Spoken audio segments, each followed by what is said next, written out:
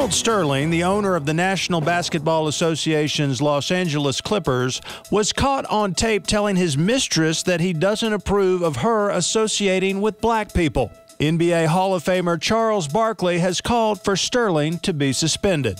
Damn right. How dumb is this idiot? He doesn't want to associate with black folks, but he owns a team in a league that's 75% black. He like a bran flake that doesn't want to associate with raisins. That's an apt metaphor. After all, the NBA has 3 times more black fans than any other major American sports league. Right. This dude's a pat of white butter scared of being spread on a piece of brown toast. He's a pack of sweet and low that don't want to dissolve into black coffee. What? Sorry, Scott. I skipped breakfast. I see. Speaking of which, in a new tape, Mr. Sterling says he isn't racist and that he, quote, supports black people by giving them food. He said what? He also says that he's okay with the fact that in Israel, black people are treated like dogs. Oh, sweet merciful.